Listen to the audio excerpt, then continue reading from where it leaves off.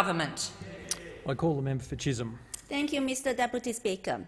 As I drove up to Parliament on Tuesday, it was fantastic to see the Greek flag flying high all along the road in celebration of the 201st anniversary of Greek independence. Australia has been blessed by the presence of a vast Greek diaspora. Indeed, Melbourne is home to the largest Greek-speaking population outside of Greece itself, and many of these individuals make their home in my electorate of Chisholm.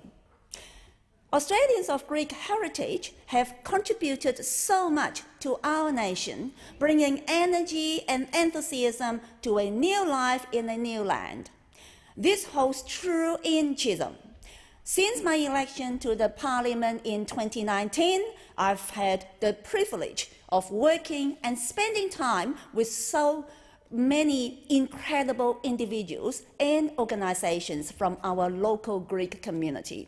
In particular, I would like to acknowledge the Pharos Greek Senior Citizens Club, their founder, the Reverend Stephen Kasambalis, and their president, Mr. Vasilis Pandaladas.